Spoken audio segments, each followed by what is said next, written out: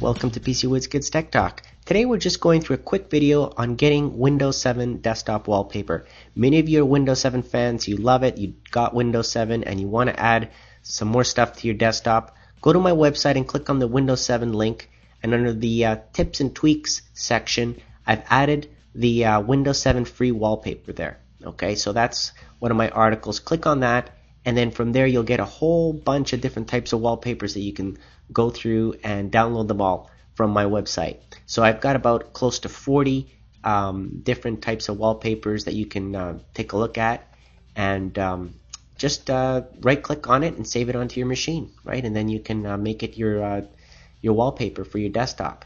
Okay, so for those of you that have Vista or any other operating system, you can use these too, of course, but many of you have told me how much you love Windows 7, and I thought I'd put these up there for you, and you can set your desktop to something different than the wallpapers that it comes with. So again, visit my website and download them.